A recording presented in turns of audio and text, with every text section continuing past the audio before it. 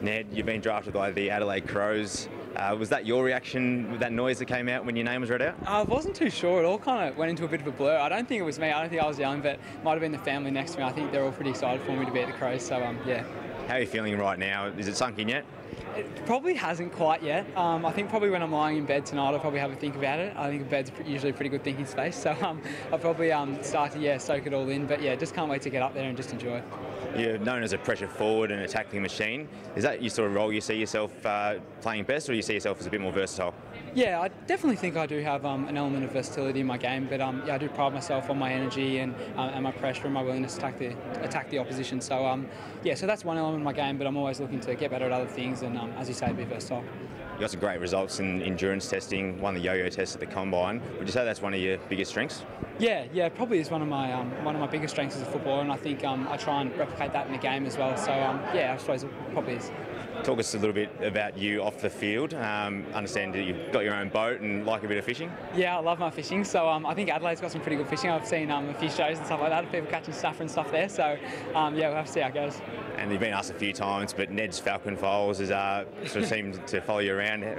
Talk us through that. Oh, the Falcons Files. I don't think I'll ever hear the end of the Falcons Files, but it was originally just like a little video kind of thing going on at the Falcon, just to give people a bit of an insight of the club. But caught off a little bit. It didn't get many views, but it's all right. There's all the talk about your character and stuff. Is that accurate? Like, is the diary of ideas, is that true? You've got a list of things that you want to do and inventions and stuff like that? Yeah, a little bit. I suppose I'm a bit of a thinker and stuff like that. But I like to think that my footy's one thing, but then I can also bring an element of character and stuff to the club. And I just can't wait to go in and meet the boys. And really looking forward to it. Who are you most looking forward to sort of training alongside and learning from? I think it's a bit of a cliche, but you see Rory Sloane on the track and stuff like that, and he's someone who I really idolise, the way he attacks the ball and tackles and stuff, and that's something that I try and value in my game. So him obviously, but the whole playing group. Adelaide's a really strong list. So I can't wait to meet everyone. You've already been given a nickname by some of the Crows fans, Flanders. Have you had that one before? Flanders. Actually, I haven't had that one, but don't mind it actually. That's all right.